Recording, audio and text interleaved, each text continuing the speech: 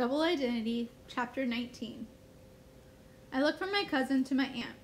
That is, assuming they really are my cousin and my aunt. Assuming I can believe anything I've been told since I left Pennsylvania 3 days ago. Jess, you weren't supposed to say anything about that, Merle says. Not until I have a chance to ask Walter. What, you have to get his permission to talk? Joss asks. I promised I'd protect Bethany, Merle says. She's only 12. Same age I was when I lost my entire family, Joss says. You still had me, Merle says. I might as well have lost you too, the first year or so. I know, I was kind of emotionally absent. I'm sorry. They have a strange way of arguing, their voices getting softer and slower instead of louder and angrier. Their points of view getting closer together instead of farther apart. But it's like they've forgotten I'm even there. What are you protecting me from? I demand. Marley and Joss look at one another, and Merle says, I don't know, Merle says apologetically. Your dad said to keep you safe, and Thursday night I thought that just meant the basics, food and shelter and compassion while your mother was having a breakdown, I say, going crazy. Merle frowns, but she doesn't correct me. Why was Elizabeth's last name different from mine? I persist. She had the same last name as her parents, Merle says. Elizabeth Kroll, Walter and Hillary Kroll. Their name is Cole, I say stubbornly. Cole. You heard me say that on the phone Thursday night. It didn't register then, Merle says.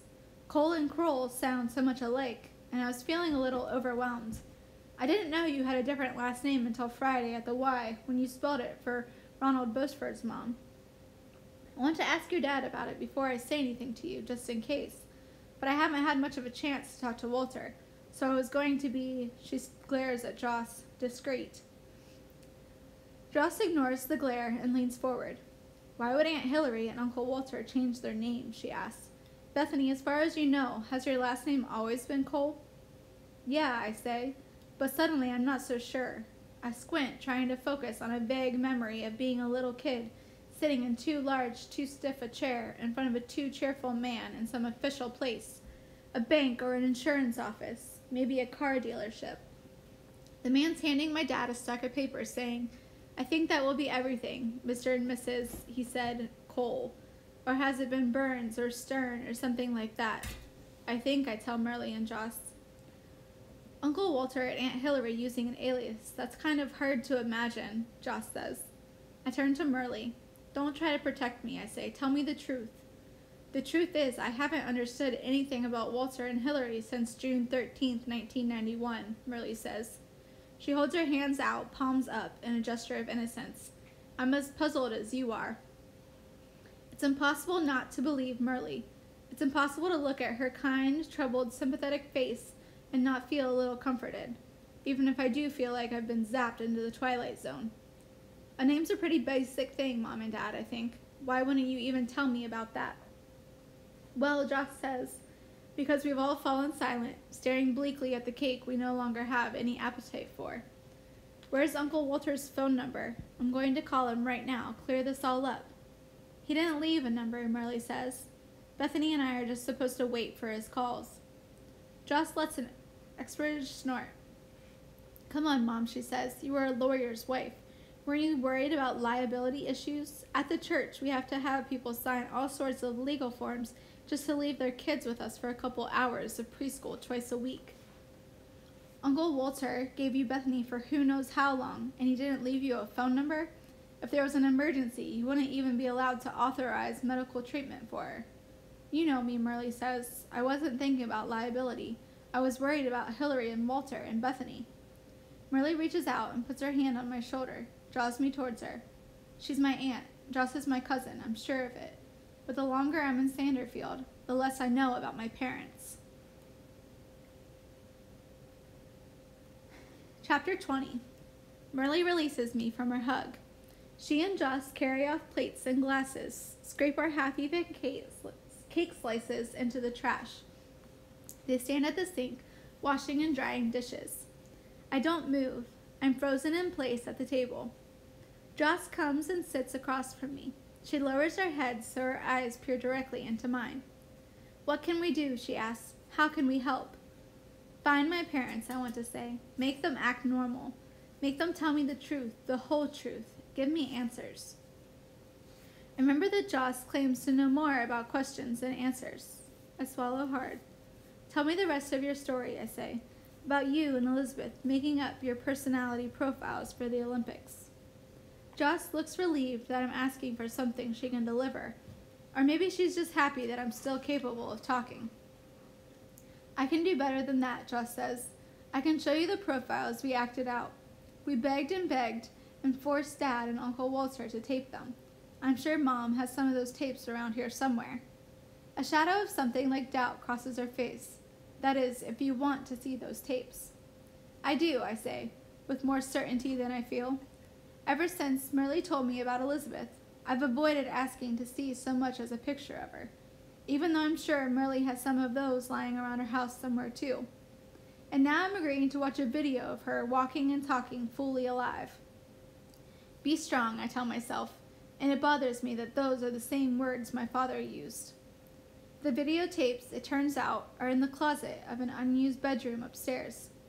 It takes all three of us to shift around the dusty boxes, digging past the fraying cardboard flaps. While we're looking for the tapes, we find one whole box full of Joss's old gymnastic trophies and ribbons. You were such a star, Merle says wistfully, a touch of awe in her voice as she stares down at the still shiny statuettes. You could have gone to the Olympics. It didn't matter to me after the accident, Joss says impatiently. It wasn't worth it without Elizabeth. I feel like I'm hearing a replay of an old argument. Elizabeth must have had a box of trophies like this too, I think. Wonder what Mom and Dad did with them. I think about our many moves. We had boxes that had just traveled from the attic in one house to the basement of another. Were some of those boxes full of Elizabeth's belongings? Would I have found out about Elizabeth all by myself back home if I just showed a bit more curiosity, nosed around a little? No, I think bitterly. Mom or Dad would never have let me out of their sight long enough to discover anything on my own. Still, I suppress a shiver, that I might have been so close to everything Elizabeth left behind, just one floor away my entire life. Joss pulls on a box that promptly tears apart in her hands, spilling out old-fashioned videotapes. She barely manages to catch the monstrous old-style camcorder that slides out of the top box. Good grief, Mom, Joss says, in exaggerated disgust. Didn't you ever read the passage in the Bible about not storing up your treasures where dust and moth can consume them? Yeah, Miss Smart-Mouth Preacher, and I know the point of that passage is about aiming towards heaven, not spending a fortune at the container store, Merle says, giving Joss a playful swat on the shoulder. This is my childhood, disintegrating before my eyes, Joss says, still in a tone of mock disgust.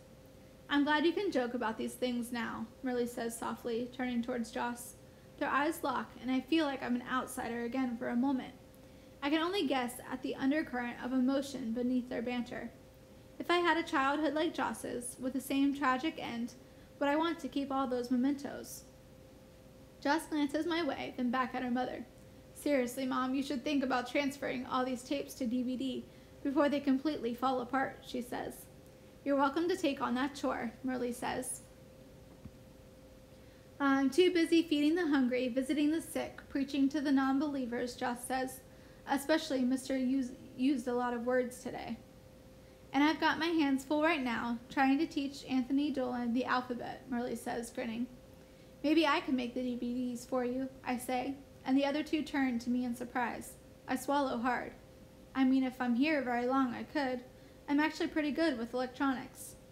And then I proved my boast by being the only one who can figure out how to hook the camcorder to the unwieldy old VCR that Merle also has to dig out of the closet. It makes me feel smart and capable and in control for the first time since I left home. Ah, the wisdom of the younger generation, Joss jokes. Born with a remote control in each hand. What would we do without you? We couldn't watch these videotapes, that's what, Merle says, sitting into the corner of the couch. You could have just asked one of your kindergartners to come over and set up everything for you. Offer them extra credit, Joss says. And have them find out how stupid I am, Merle says. No way. The joking stops as soon as I cue up the tape we've plucked out of the box labeled 1990. Merle inhales sharply, and Joss clutches her hand. Behind the flashing block showing the date and time, 2:04 p.m., August 5th, 1990, there's a man on the screen. He's a few inches too short to be proverbially tall, dark, and handsome, but he's nice looking in a middle-aged kind of way. He's sitting on a couch reading a newspaper. The Sanderfield Report, I notice. Dad, Joss explains, unnecessarily. Tom Wilker doesn't seem to know he's being taped. He turns a page of the newspaper. Here we are, a girl's voice whispers out from the range of the camera, in a manner of nature documentaries, stalking the rare creature, Mazurus sanderfilius, in its native habitat. The sound is so distorted, I can't tell if the voice is Joss or not. Do people sound the same at 11 or 12 as they do as adults? You doofus, another voice says. He's not in his native habitat. We're at Grandma's, and he's not just rare. He's unique, one of a kind. He's the only sitting mayor of Sanderfield. All the others would be Mazurus sanderfilius emeritus. Somehow I know this is Elizabeth. Her voice even sounds a little like mine when I'm being smart-alecky. Would that change if he stood up? Get it? Sitting mayor, standing up. Is that Joss, standing up to Elizabeth? Both girls crack up, their laughter providing a kind of soundtrack as Tom lowers the newspaper and smiles towards the camera. Hi, girls. What are you up to? He asks lazily. A man who doesn't know he's got less than a year to live. Since all you adults are too busy to tape us, we decided we'd tape you, Joss says on the video. I was such a brat, the adult Joss says beside me. How did you guys put up with me? We loved you, Merle says. Yeah, but why was I a brat on tape, Joss asks. This might ruin my chances of ever being elevated to Pope. You're not Catholic, Merle says, laughing. I guess they've gotten over the shock of seeing their deceased husband-father on the TV screen. I don't know how they can joke around like that, and I missed some of the conversation on the tape. Yes, this is manipulation and blackmail of a public official, Elizabeth is saying now. What are you going to do, arrest us? No, I'm going to... Tom lunges towards the camera, his face suddenly eerily large. Then the view swings around wildly, showing first the wood panels on the floor, and then the maroon walls and white ceiling. Steal the camera from you and film the best darn Olympic profile ever. The screen goes black. He fell for it, Joss says. She has tears in her eyes. He always was a soft touch. For you, Merle agrees. Picture reappears on the TV screen. This time it's two girls in red and white and blue leotards, standing on their hands in a huge expanse of grass. Joss and Elizabeth, one dark-haired, one blonde. I can't see their faces because they have their backs to the camera, but I can tell how muscular their arms and legs are. They're perfectly matched and perfectly still, like statuettes, their toes pointed to the sky. I'm supposed to read this, Tom's voice comes from behind the camera. One of them must have said yes, because he clears his throat and launches into, in tiny Sanderfield, Illinois, population 8,500. Hey girls, you should make that 8,501, because Jody Smuckers had her baby last night and... Daddy, the voice is dim, but the outrage is clear. Okay, I'll just go on. He makes his voice sound pompous, like a TV newscaster. Two girls, cousins, and best of friends showed athletic promise at a very young age. Elizabeth Kroll turned somersaults in her crib. Jocelyn Wilker began practicing cartwheels at age 3. And now, after years of hard work and dedication, they're fulfilling their early promise at the Olympics. The two statues, gymnasts, explode into motion, turning the handstands into back walkovers, roundoffs, leaps, and spins. Aren't they amazing, folks? Tom Wilkins asks. The screen goes dark again, and then the scene changes. The camera is moving towards the house. The very house I'm sitting in now, I realize. But the house looks different because it's summertime on the screen, and everything is green and lush. A riot of petunias and marigolds and pansies and geraniums line the sidewalk and spill out from hanging baskets on the porch. The two girls are in shorts and t-shirts now, and they're sitting on a wicker porch swing hanging near the front door. I feel a pang remembering how the first night I imagined the porch as a setting for an early 1900s happy family movie. It had been the scene of happy times, but it had been the late 90s. And the happy family had been Joss and Elizabeth, Merle and Tom, Mom and Dad. We caught up with the two girls recently at their grandmother's house to talk to them about their brilliant careers, Tom narrates, as he walks the camera up the porch steps and towards the girls. Hi, girls. Hi, they both say. There's a scraping noise that must be Tom pulling up a chair. The camera zooms in and goes temporarily fuzzy. How did the two of you get interested in gymnastics? Tom asks. Well, we always liked being active. It's Elizabeth's voice. The camera zooms in closer, swinging even further out of focus. Our mom started us in dance lessons when we were 3 years old, but that was so sedentary. I hear Jess giggling in the background, on screen. Elizabeth pauses to glare at her cousin, then goes on. Then in 1984, I don't hear the rest of what Elizabeth is saying, because the camera is finally in focus. Elizabeth's face fills the whole TV screen. I can see every freckle, every light hair on the eyelashes and eyebrows, and the freckles are just like mine, a light smattering across the bridge of her nose, a few more on the right cheek than the left. The eyelashes and eyebrows are just like mine, wispy and hard to see. The nose and eyes and mouth and heart-shaped face structure are the same too. The only way I can tell I'm not just looking in a mirror is that Elizabeth isn't wearing glasses, and she has braces on her teeth. I got my braces off last year. I gasp. Merle reaches over and takes my hand. Should we stop the tape? Joss asks. No, I murmur weakly. This isn't too strange. We're sisters, I tell myself. Sisters look alike, like Mom and Merle, Mary-Kate and Ashley Olsen from the old TV show, Full House. Okay, they're twins. How about my friend? But I can't think of any friends or even acquaintances who look so much like their sisters.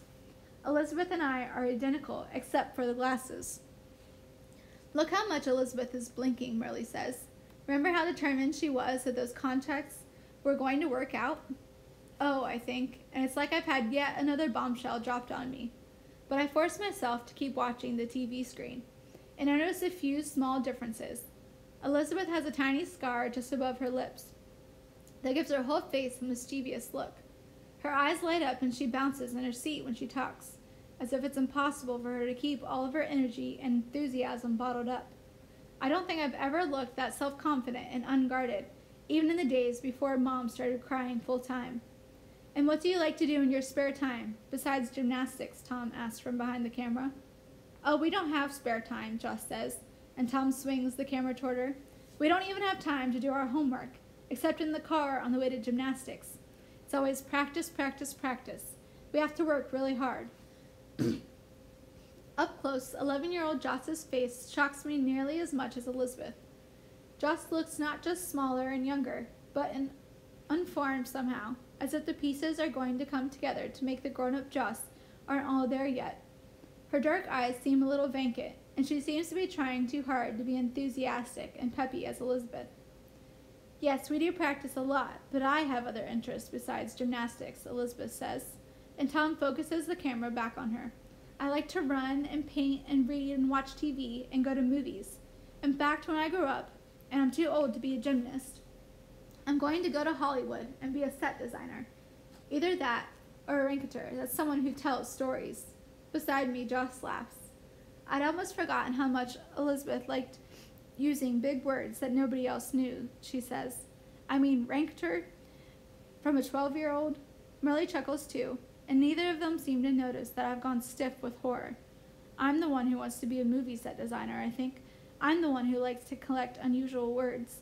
In fact, rinketer is exactly the kind of word I would have added to my list, though it's ruined for me now. Is it because Elizabeth and I were raised by the same parents, I wonder? Did they do something to make us, both of us, love words and movies? As if on cue, I hear my mother's voice from the TV. Girls, where are you? She calls in the distance. Time to go home. And here are the parents of the two gymnastics prodigies, Tom says, turning the camera toward his mom's voice. Walter and Hillary Kroll, and Merle Wilker and her husband. Can't think of where her husband could have gotten to. Tell the viewers of America, what's it like to have such talented daughters? Exhausting. I think that's Merle's voice, but once again, the camera is taking a long time to focus, so it's hard to tell. 3 blurry people are stepping out of the front door onto the porch. One tall, 2 short. And then the focus finally kicks in, and I see my parents and Merle as they used to be.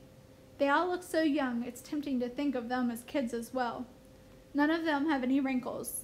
Mom and Merle both have blonde hair, as radiant as Elizabeth.